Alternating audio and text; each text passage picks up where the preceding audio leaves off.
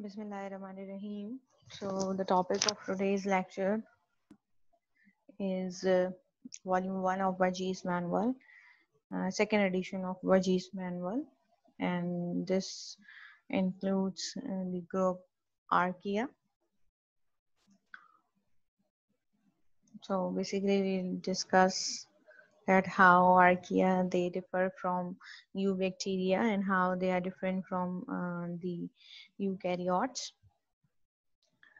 So this group is something different from the other two groups, and there are a number of ways in which they differ from bacteria and eukaryotes, and this difference not only includes their cell wall, rather its chemistry, its membrane, lipid structure, molecular biology, and metabolism.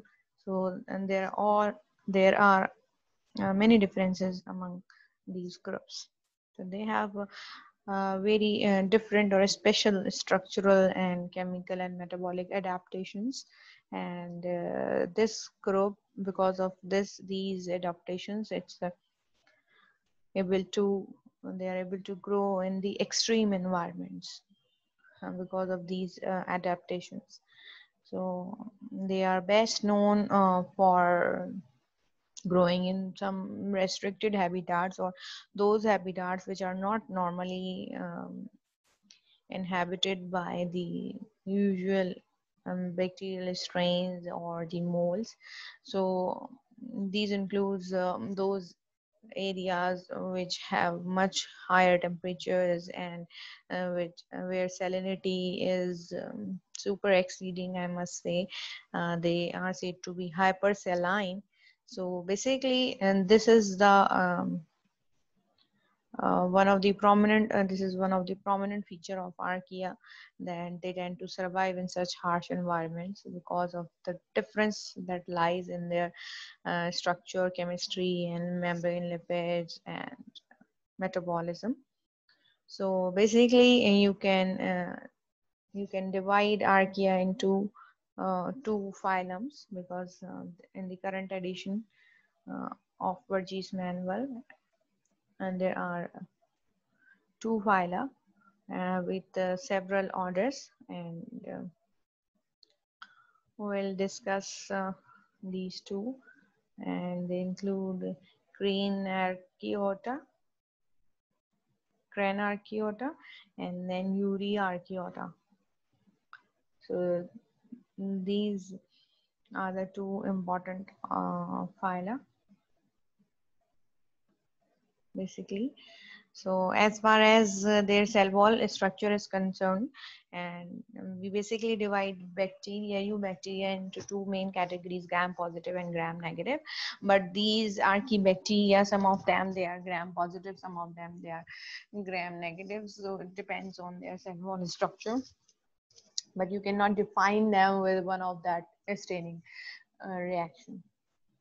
Secondly, if we talk about the shapes, so they may be pleomorphic, they may be spherical. You can find almost all the shapes within this archaeal group, and it could be rod shape or cuboidal, triangular, plate shape, irregular shape.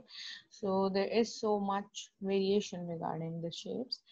Plus colonization is also observed in few strains, and some are existing as single cells, but a majority of them they form filaments, or they form aggregates, and their multiplication is maybe through binary fission. Some multiply through budding, some multiply through fragmentation. So a lot of variety in different mechanisms is present within archaea. So archaea is quite diverse physiologically, and as far as their respiratory mechanisms are concerned, they could be again aerobic, they could be facultative anaerobic, and they could be strictly anaerobic. And nutritionally, some are autotrophs, some are heterotrophs, and some are organotrophs. By temperature requirements, again, a number of different groups, including cyclophiles, mesophiles, hyperthermophiles. Uh, they are all the part of this group or the domain ARCHEA. Okay, as far as their ecology is concerned, and so they are, I just told you that they are mostly from those environments which are known as the extreme environments, and they are mostly extreme environments have those environments basically which have much more stresses, like sometimes in the stress may be higher or lower temperature, it may be pH, it may be concentrated salt, sometimes absence of oxygen, right? So they are all termed as extreme environments. They can also be found in human body, in the gut or in the digestive tracts of the human and or the animals.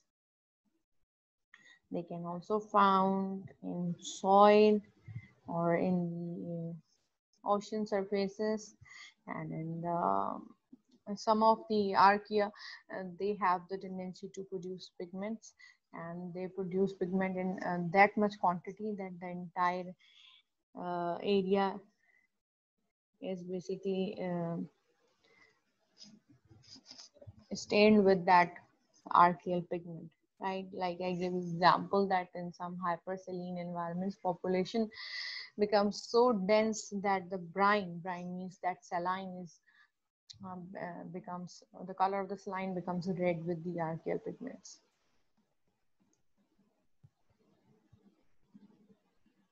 And then moving towards archaeal cell walls and membranes. So archaea, as we discussed, that they can be stained either gram positive or gram negative, and they do not have a true peptidoglycan, because a true peptidoglycan contains uramic acid and D amino acids, but archaeal cell walls, they do not have the uramic acid or the D amino acids that make up the peptidoglycan. Rather, some of the archaeal strains, they have peptidoglycan-like polymer, which is also known as pseudomurine, and which is cross-linked with L amino acids instead of D amino acids. Secondly, and there some of the members of archaea, they have a cell wall made up of polysaccharides, which is similar to chondroitin sulfate. It's a polysaccharide which is present in the animal connective tissue. So similar type of polysaccharides, they are present in some of the members, and some have protein walls. Again, archaea, they are very diverse in their cell wall chemistry as well, and one of the distinctive archaeal feature is the membrane lipids, because these are the structures in which archaea, they differ totally from the eukaryotes and the eubacteria. So membrane structure is basically it's a universal structure, but archaea, they differ in the membrane lipids, because in other two domains like eukaryotes and eubacteria, the membrane lipids, they are comprised of fatty acids and glycerols, which are linked with the ester linkage. But in this case, archaea, they are not linked with the ester linkage, rather they are linked with the ether linkage. And this ether linkage is basically the linkage that stabilizes the membrane, and that's how they are able to survive in such extreme environments.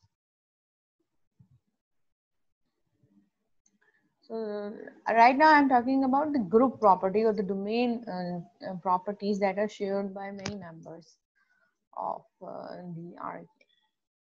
Right now, moving towards its genetics and the molecular biology. So sometimes the ARCHEA, the genomes of ARCHEA mostly, and they are very smaller and comparative to the bacterial genome. And again, there is a lot of variety in the GC content, because in this domain you can find organisms that have about a range of 21 to 68% of the GC content. So it's very diverse in this GC content aspect too. And ARCHEA generally have a few plasmids, and it is said that 30% of the genes, they are shared between the ARCHEA and eukaryotes. And these proteins, they are involved basically in some of the key functions like transcription, translation, and DNA metabolism. And it is also reported that the microbial strains from the main ARCHEA can transfer the genetic information through horizontal gene transfer between thermophilic bacteria and ARCHEA. So ARCHEA, they share some properties with bacteria, some properties with eukaryotes, but they also have some of the key differential features. That's why this group is remains separated from the other two. As far as we are discussing about archaeal taxonomy, because we are discussing the course microbial taxonomy, so archaeal taxonomy is important in this regard. So if we are talking about taxonomy, so we have already discussed that you can divide the organisms on two major bases. One of that are the phenotypic characters, or that this includes so many other subtypes, and phylogenetic characters. So phenotypically, or you can say on the basis of physiological and morphological differences, the group ARCHEA or the domain ARCHEA can be generalized, or can be generally classified into 5 different groups, and all of the members can be incorporated in any of the 5 groups depending on their characters. But phylogenetically, you can divide them into 2 further phylums we have discussed in previous slides: Euryarchaeota and Cranarchaeota. So these groups include methanogenic archaea, sulfate reducers, extremely halophilic archaea, cell wall-less archaea, and extremely thermophilic sulfur metabolizers. So we also have some of the representative genera: Methanobacterium, Methanococcus, Methanosarcina, Methanomicrobium. Okay. So we'll discuss these groups in the later slides. So moving from here. So since I told you that phylogenetically you can divide them into 2 basic phylums, and these phylums include phylum Cranarchaeota and Euryarchaeota. So they are extremely thermophilic. You can have the idea of their thermophilicity by looking at this picture, that there are 2 strains, and these strains, they were inoculated into these tubes, and then the tubes were kept under autoclave, and after autoclave the growth was checked, and these strains were capable of converting iron into a magnetite. So basically this can be attracted by a magnet. So as you can see, there are 2 species. One is from the phylum Cranarchaeota, member of the phylum Cranarchaeota, and the other one is not from the same. It could be some other uh, any other species taken as control. So as you can see that once the magnet is kept outside the tube, so because of that magnetite generated by the microbial strain inside the tube, magnetic all the magnetic particles, they are attracted to the magnet kept outside, right? But in this tube, what happened? Nothing such happened, because definitely the cells were killed by the autoclaving temperatures, right? So that's why they are called as extremely thermophilic. So as you, I think you should all know that what is the temperature of autoclave. It's around 121 degrees centigrade. So if someone can survive even at that temperature and grow there, so definitely they can be categorized into extremely thermophilic strains, archaeal strains.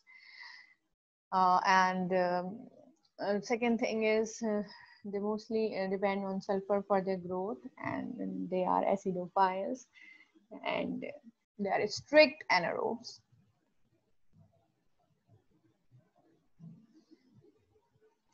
And whenever they grow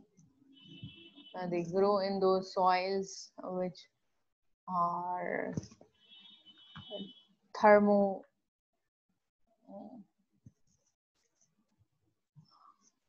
thermologically, they are very high, or you can say they are heated soils, geothermally heated soils and water, and that water that should be rich in sulfur, because they need sulfur for their growth. And once they assimilate sulfur, they generate H2SO4, and that's why H2SO4, presence of H2SO4 makes them very much makes the environment and the habitat very much acidophilic, right? So acidic. So these habitats, they are mostly called as, which are rich in sulfur and which are mostly geothermally heated. So they are mostly called as sulfatera. And at present there are 25 genera in this phylum, but we'll discuss the two important genera that includes Thermopoteus and Sulfolobus. So basically these are these strains. They were first discovered, and they are mostly discovered from a Yellowstone National Park in New York. So it's one of the famous park which is known for the presence of these archaeal strains, and it contains so many water springs rich in sulfur and thermal geysers. So you can see that this includes pictures from the this is A, and this is actually the pump geyser from Yellowstone National Park, and it's continuously, it contains some yellow pigments which are quite visible, and these pigments are basically giving you the presence of the archaeal strains. So this area is quite much hot, or the temperature is so much high that only thermophilic archaea are able to survive in this environment. Second thing is again the Yellowstone National Park, and it is showing a sulfur cauldron, and the water is at boiling temperature, and it's very rich in sulfur, so you can isolate Sulfolobus strains very well in these habitats. So basically, and since we'll discuss two well categorized genera, and that includes Thermoproteus and Sulfolobus, so we'll discuss these two. So basically, Sulfolobus strains, they are gram negative and they are aerobic, and Sulfolobus, as it indicates, name indicate that it assimilates sulfur, and lobus, it indicates a spherical shape with lobes, and it has a temperature optima.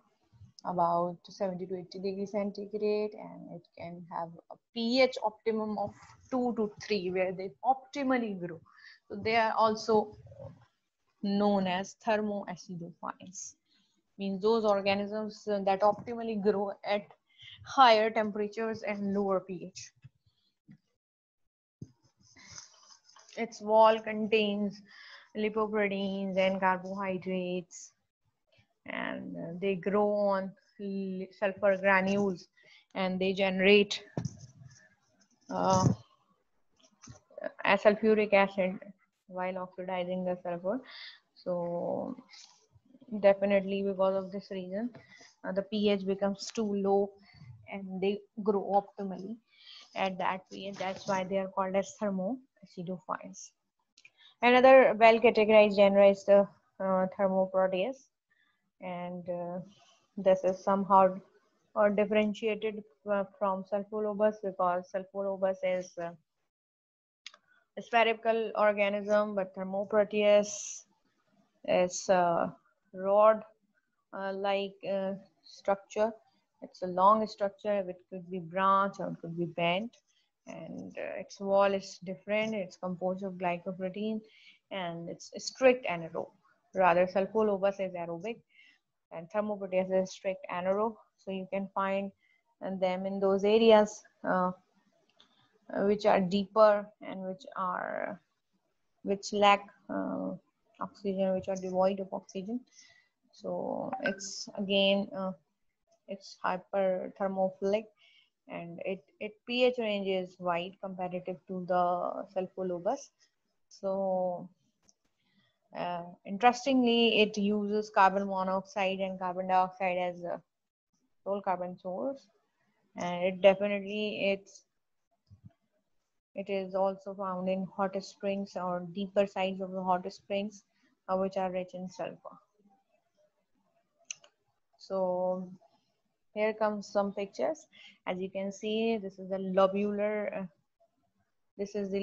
structure of the sulfolobus. It is showing the thin section, and this is showing the sulfolobus colonies.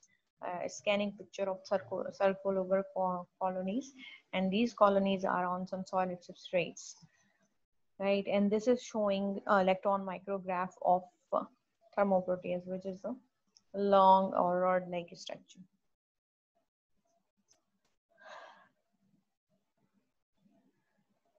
Now moving towards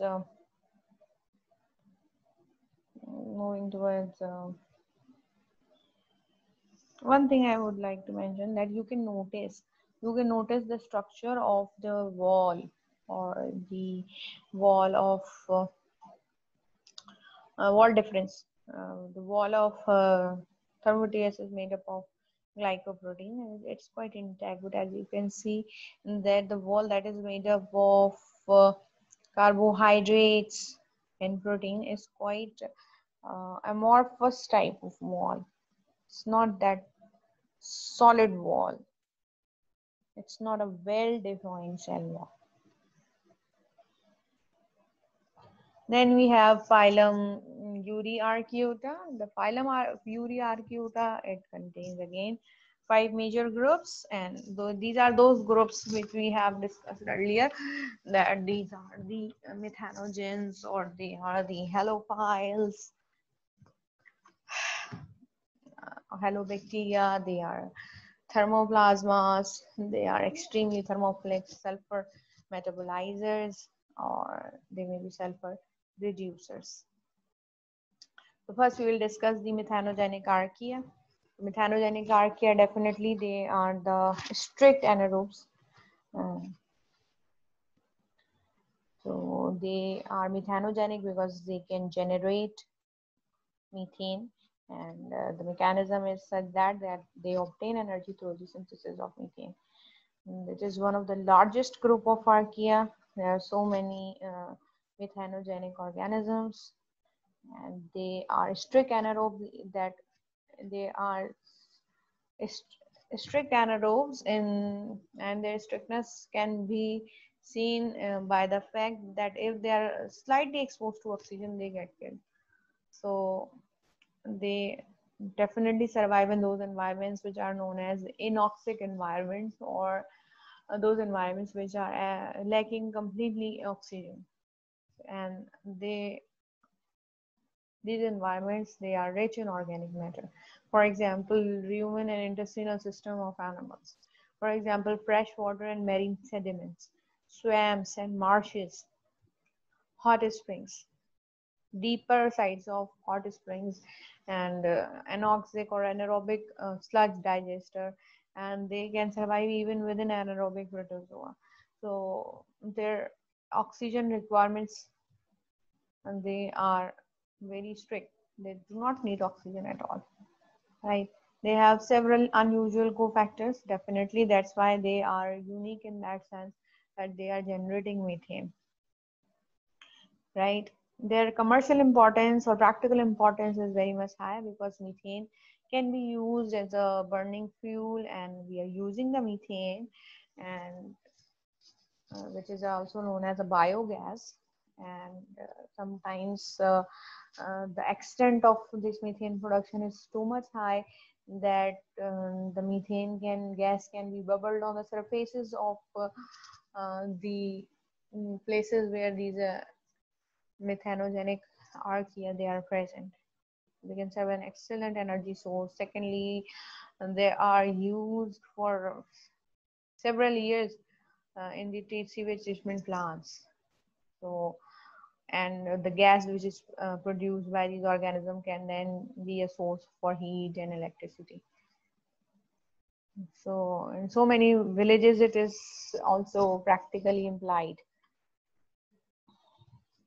right, that they installed a system for anaerobic digestion, and they connect the gas with the supply of, or they transform that gas as a source of electricity and heat, right? So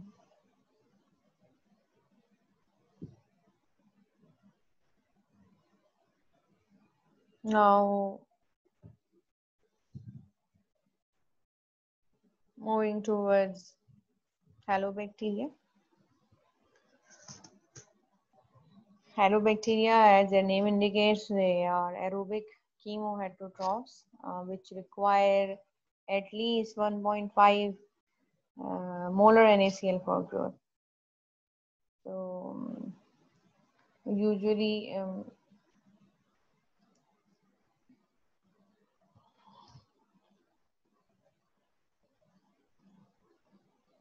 they are disintegrated. The cells they are not able to survive if the concentration is less than 1.5 molar NaCl. Right, so it's mostly you can say it's about 15% of the salt concentration. In your ocean, ocean salt is about 4%. So you can just imagine that how much concentration of salt they require. So they mostly, and they are present in those salt lakes, and salted fishes, and in those habitats like in Dead Sea, where the concentration of salt is much higher than the normal or the routine ocean waters, right? So they often produce pigments, and these pigments they use to protect them against sunlight. And one of that organism is very unique among halobacteria, that is the Halobacterium salinarum.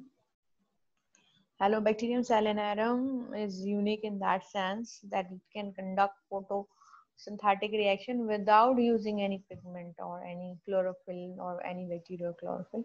Rather, they generate a protein which is known as bacteriorhodopsin, and this protein can trap light even without the presence of chlorophyll. So this is a unique feature regarding halobacterium. Then we have thermoplasma. Thermoplasmas, they are those thermoplasms, they are those archaea which lack cell wall, and since they lack cell wall, so they should have a membrane with some special features that enable them to survive in the harsh environments, because they also grow in the hot, acidic, cold refuse piles, and they survive there. So these piles, they contain a large amount of iron pyrite, and which is oxidized sulfuric acid by some chemolithotrophic bacteria. As a result, the piles, they become very hot and acidic. They are also one of the thermoacidophiles. So I just told you that their plasma membrane should be very specialized. So definitely they are strengthened. The membranes are strengthened by large quantities of diglycerol, tetraethers, lipid-containing polysaccharides, and glycoproteins. These all things, they stabilize the membrane to ensure their survival in such harsh environments. And some of these strains, they show very diverse property, thermoplasma. One of the genus is thermoplasma. It shows a different pattern of shape at different temperatures. Like at higher temperatures, it takes a form of irregular filament, whereas lower temperature, it becomes spherical. So you need to search the reason for it, right? What uh, makes them changing in their shapes at different temperatures, right? So another thermoplasm or another genus is Picroflus. So you can see that it only grows below the pH 3.5. So above this pH, it doesn't grow, and even it can grow at pH 0, and optimally it grow at pH 0.7. So you can check their pH requirements. So the remarkable pH requirements, and they have the Picroflus, genus Picroflus. Then we have the class Thermococci. This is again, not much details are given, but they are again thermophilic organisms, cocci in shape, and they can reduce sulfur to sulfide. And then we have